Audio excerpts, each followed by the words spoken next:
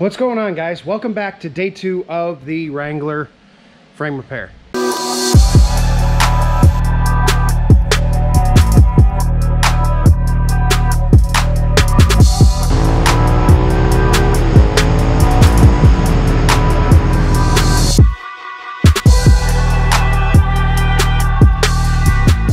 This Jeep, we're going to go ahead and we're going to do the spring buckets first. And now the reason we're doing the spring buckets first is because when we do the frame, we actually have to remove the control arms and everything else, and we do it side by side so that the axle stays in place. Now, we had to remove the springs, and that means we had to drop this axle down and drop the shocks and everything else. So what we're going to do is we're actually going to replace the spring buckets, get the springs back in here, get the shocks back connected again. Then we can do side by side on the frame and we'll get the frame done. So I'm going to go ahead and cut these out right now. Like I said, I'm not going to show you guys a bunch of the work because I don't have the tripod and the equipment and everything else to get you up in here. But that's where we're starting first, and I'll come back in when we got this thing all cut out. All right, guys, so we got a little ahead of the game, cleaned everything up, and actually welded in the new spring bucket. So now, one thing that I wanted to bring to your guys' attention is the fact that on the back side of the frame, you cannot get to the spring bucket. So let me show you guys on the passenger side.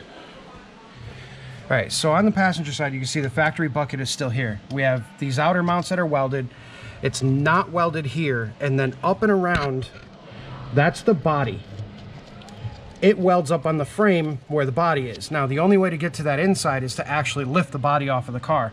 However, I found that in years of doing these, as long as we weld this seam right here, this seam, that seam, and that seam, and then also the spring bucket down here right to the frame, then this will never ever move. There is no downwards force on this, only up from the spring, so we'll never have a problem with that. And truthfully, it's not worth it to lift the entire body off of the frame just to weld this one bucket on. So we can make it strong, we can gusset it, we can do what we need to do.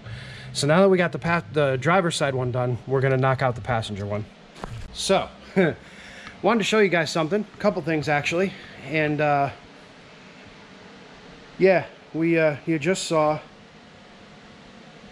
oh my god, every time I wear safety glasses I get crap in my eye. But what you guys probably didn't see is we got spring buckets in on both sides. Here's that one, and there's that one. Nice and brandy new. Now let's show you what was left of the old ones. So this was the passenger side one.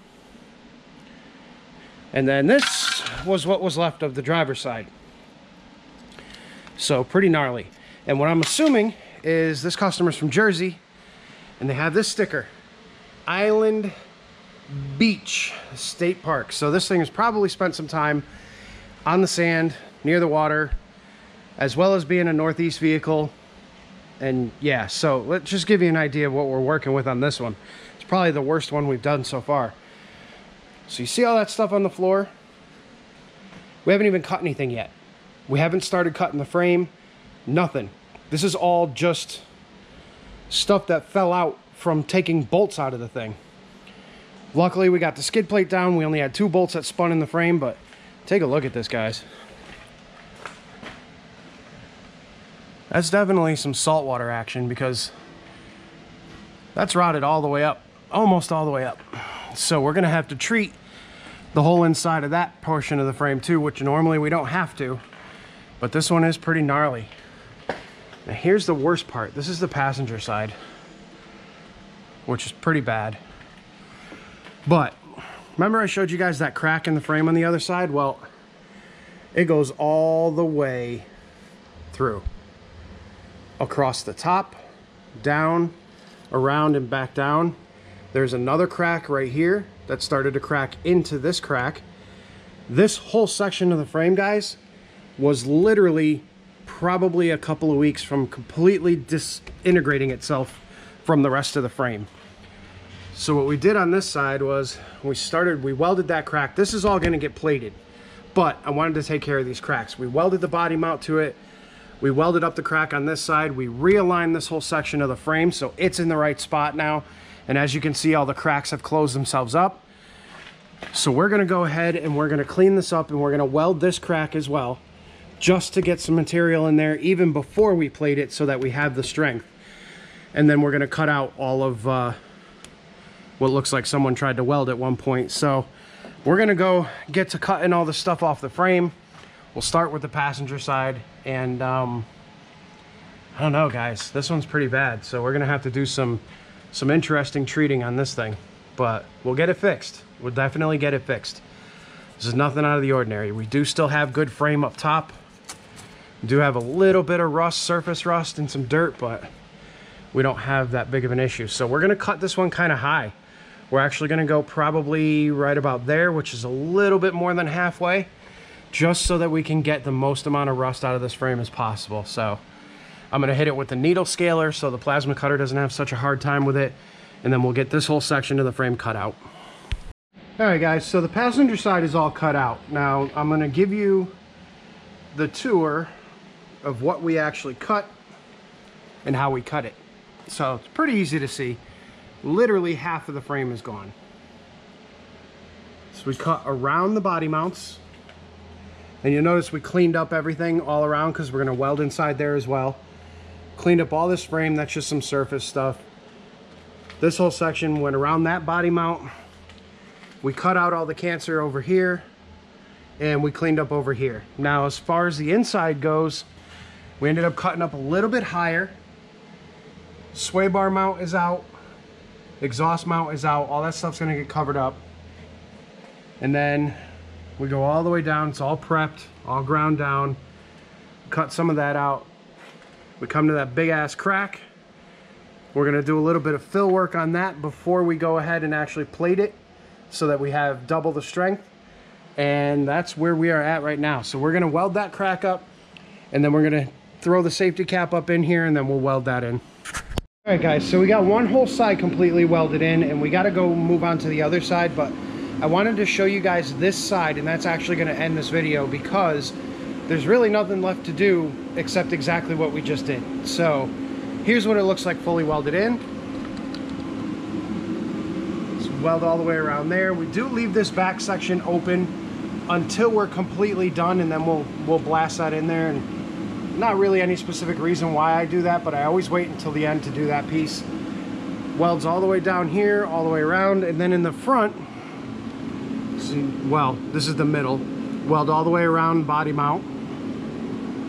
Weld all the way across the top. Now you need 100% welds on these things, guys. And then, let's kill this light. Up in here, we did a bunch of weld and actually built it up. And there's a little porosity right there you can see, but we'll take care of that. And then the plates up front, we welded the crack up top, up there. We got this mount tied in. We got the frame straightened out. Same thing on the inside. We welded the whole inside all the way down to the front. And then we also plated the front, tied it into the upper control arm mount, as well as the lower control arm mount. I did end up making a piece of 1/4" steel and welding that in because this mount was rotted a little bit. So we cut that back and then welded in this piece of steel. Got that done. And now all we have left to do is we're actually going to throw a quick coat of paint. Well, actually primer, self-etching primer, and then paint.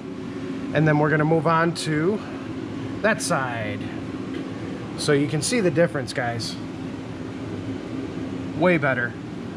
Way, way better. But what I'm going to do is I'm actually going to end the video. And what I'll do now is give you guys just a quick overview of everything that we did. And hopefully that'll give you a good holy crap, I'm bright. It'll give you a good representation of what it takes to do this and the things that you need to do in order to prepare for these things and prepare for the safety cap and do the painting and everything else. So again, the end of this video is just going to be a talking video where I tell you what we went over. So I'm going to get to painting and do the other side because it needs to get done and get out of here. Alright guys, so to end off this video, we're going to show you a little bit of it. All painted up. Not dry yet, so it still has a gloss on it, but it is flat black. Treated the frame back here. Got the new spring bucket in. Got the frame in. All in this area. Again, in this section. And then we treated the frame up front. pretty much all the way up to the shock tower. There's really not much we can do for the rest of it without actually sandblasting it and, you know, going crazy with it. But there's what a fully painted side looks like, and here's the inside of it. There's a control arm mounts, sway bar mounts up there, and then full frame. So big difference from what it was. And then here is just a shot of it coated with the self-etching primer, just to kind of get a nice bite in the metal. And again, same thing, all the way up here, and then all the way up to the front. And this side was a lot less damaged than the other side was, but we still took perfect care to make sure that everything in here isn't going to fall apart. So that's pretty much it for an in-depth frame job. Now we just got to put this thing back together. All right, ladies and gentlemen, I hope you guys enjoyed that. I wanted to get a little bit more in-depth with that, just to kind of show you guys the full process. And I know I didn't show you actually any work, but it's hard for me to, again, film by myself. So what you saw there is everything from start to finish. So it came in, had a completely rotted frame, had holes in it. The right front frame was cracked and almost completely separated, which was a dangerous situation. But we are able to fix those things. We're utilizing all of the materials from autorust.com or Safety Cap. And guys, none of these are sponsored by them, but I trust in their products so much that I will only use their products when I'm repairing these Jeeps. So autorust.com, link is in the description as always. And yeah, so it started with assessing the frame. We knew we had to replace the rear section, we had to replace the spring buckets, we had to replace the center section and the front section, and we had a crack. So we started by cutting out the old spring buckets, making sure that we had enough frame material there to weld the new buckets in. We got those in. Then we proceeded to fix the crack in the frame and realign the frame so that we could actually put the safety caps in there and cut the rest of the frame without the front end falling off, because it was pretty close to it. So we got that done, got that repaired. We did the passenger side first. We did a full weld out of that, got all of that stuff welded in and stiff and ready to go. And then we moved on to the driver's side. We cut all of that out. We got the new piece in, full welded, and then we started with our treatment process, which is initially cleaning the metal. So I go over it with a wire brush or a flap disc or whatever, just to get all of the weld scale and all the weld spatter and everything else off of it. Then we clean over it with just a microfiber, and then we'll hit it again with a microfiber with either some acetone or some alcohol or something, just to kind of prepare the fresh metal to take paint. Then we hit it with a Rust-Oleum self-etching primer, which, secret, you can actually weld through it. I've welded through it many times without an issue, so even though it doesn't say weld through, you can still weld through it. We let that dry. We throw a coat of flat black paint on it because we don't want a gloss. And if you guys are doing this yourselves, if the rest of your frame is shot, don't go with gloss paint, because then the repair will be so obvious, because it's fresh metal, fresh paint, super glossy, just looks ridiculous. So shoot it with some flat black, unless the rest of your frame is glossy and somebody's fixed it, then glossy, but flat black is my choice. And then after all is said and done and everything is dry, we're going to put the springs back in, shocks back on, rear end back in and buttoned up, lower control arms, upper control arms in the rear go back in. Then we're going to get the skid plate, which the skid plate is actually pretty damaged too. It's over there in the corner. However, there is enough structural material there to hold it up. I'm going to advise our customer to get a new skid plate, which can be had pretty cheaply. I think they're a couple $100 online, so he's going to need to get another one of those. However, replacing it will be nice and easy because we've got all brand new bolts and brand new hardware and everything else. So the skid plates are going to come on and off like no problem.